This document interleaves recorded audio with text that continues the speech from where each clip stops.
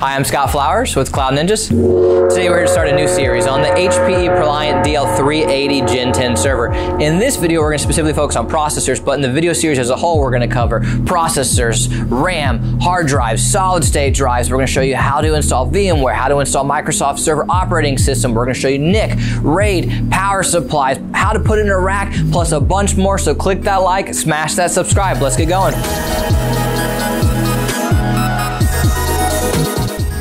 Well, hey, thanks for stopping by today. It's a little bit more about the HPE ProLiant DL380 Gen10 server. This video will be specifically focused on processors, so let's hop in. There are two CPUs inside. It's an LG A3647 socket. It takes Intel Scalable 1st gen and 2nd gen processors. On the 1st gen Scalable side, that'll be your Intel Silver 4100, your Gold 5100, your Gold 6100, and your Platinum 8100. With your 2nd gen, it'll be 4200 Silver, 5200 Gold, 6200 Gold, and 8200 Platinum. So you can kind of see it just literally moves up a digit from the 1st gen to the 2nd gen, but that's how you can tell if you have a 1st gen or 2nd gen scalable processor.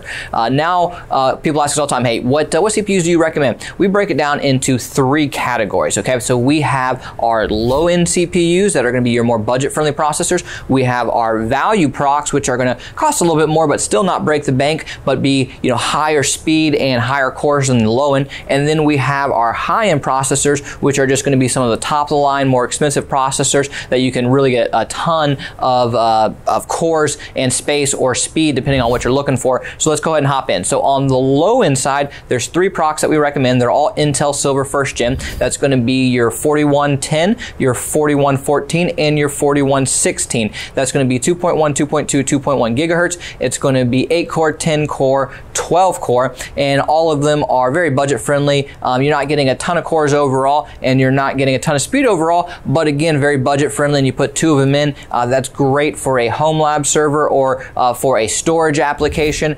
Those are really great processors, okay? Now on the value side, there's 3 procs that we recommend. That's going to be all 1st gen Gold processors, and that's going to be your 6126 Gold, your 6132, and your 6142.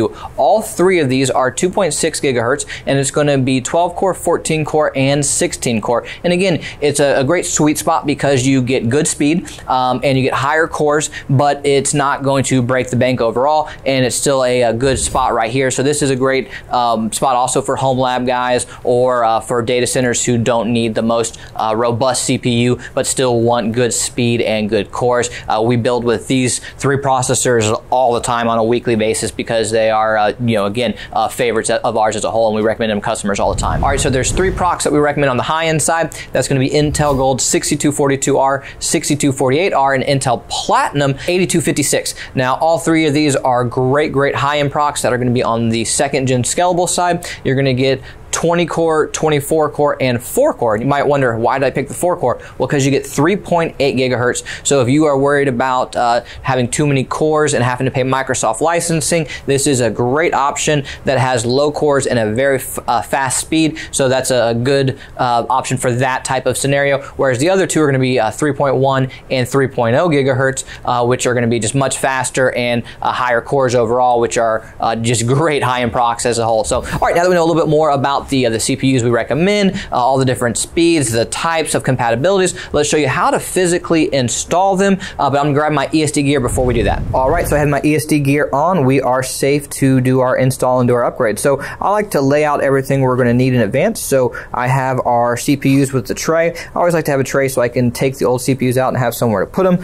I like to do it for a couple of reasons. 1, I might be able to reuse or resell them down the line. And 2, I don't like that their thermal paste is all over them. I just don't want to get my workstation messy, so I like having a tray to toss them into. So we'll have the new CPUs we're upgrading. We have a T30 bit. This is going to be needed to remove the heatsink. You cannot use a regular Phillips head. You do need a T30 bit. I have a clean rag here to clean off the bottom of the heatsink, as well as potentially clean off the old CPU. And then I have thermal paste to put onto our new CPU before we install it. So that is everything that we're going to need for this install. So we'll go ahead and toss everything to the side and we'll get started. So pop your latch, make sure it's set to unlock, and remove your lid, pretty much like any server you've been in before.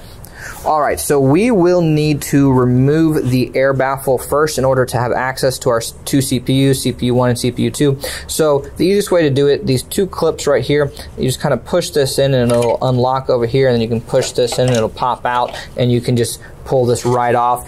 Very easy overall. So in order to do this, it's very similar. If you watched our 360 Gen 10 series, the heat sinks are very similar in the sense of you have 4 screws that we are going to need to loosen with our T30 bit. Then you have the 2 points right here where the heat sink fits over, and then there's the black clip on the bottom that connects the heat sink and the CPU to make it install. So when we remove the heat sink, the CPU will actually come with it. So I like to start with the 2 screws in the middle, get them nice and loose, and then work my way to the screws on the outside. And I'm also a big fan of the manual screwdriver as opposed to an electric screwdriver. 1, less chance of stripping it, and 2, just a better feel for the heatsink coming off of the motherboard as a whole. So to each their own, but I'm a big fan of the manual one. So, all right, so now that everything is loosened, we're just going to lift this straight up, and then I'm going to flip it over just in case. I don't see any thermal paste on the side, but just in case if there's a mess at all, I always like to flip it over, because as soon as we lift this up, our CPU pins are exposed, and this is where we have to be really careful around the pins. So just lift it straight up and then flip it over, and so you'll see all the different little gold circles here are, and they're not really a circle, but you understand what I'm talking about, are for all the pins. So there's 3,647 pins in there, and they have to touch all these points. So it's very important that everything lines up nice and proper. So what we're going to need to do is to remove this black clip from the heatsink. So the easiest way to do that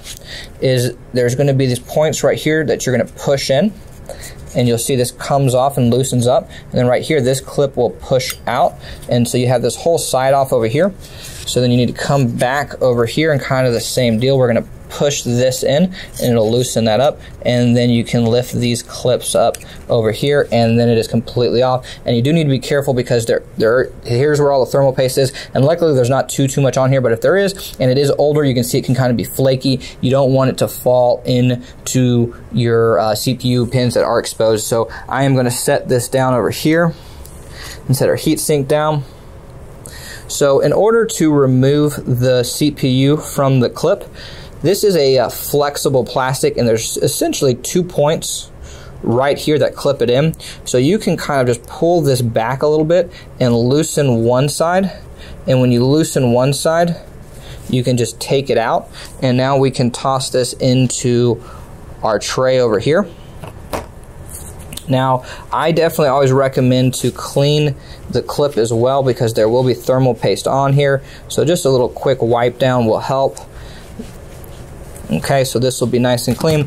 And then we need to clean our heatsink as well, which I'm going to do off screen, because again, we just don't want any of the thermal paste to flake in to the exposed CPUs. So now we have a nice clean heatsink. So now what we're going to do is we're going to take our new processor and we're going to install it into the black clip. So people ask, well, how do I know which way, how do I do this? Well, the easiest way to do this is to pay attention right here. It's very kind of hard to see, but this gold triangle will line up with this carved out triangle right here. Okay, so we're going to come over here, we're going to set this down where the 2 triangles match up, slide this in under the black clip right there, and then over here, because it's a flexible plastic, you're going to have to be gentle, but pull this back to clip this over, and now you have it in, so you could flip it over and it's fully in there. Okay, now we're going to install this onto the heatsink, but before we do, we need to put our messy thermal paste on. So you really don't have to put a ton of thermal paste on. We use the big tubes just because we do so much of it, but essentially you just need a nice little dab in the middle, and that'll be plenty. And I like to just kind of rub the extra off so that I can clean it on the rag over here.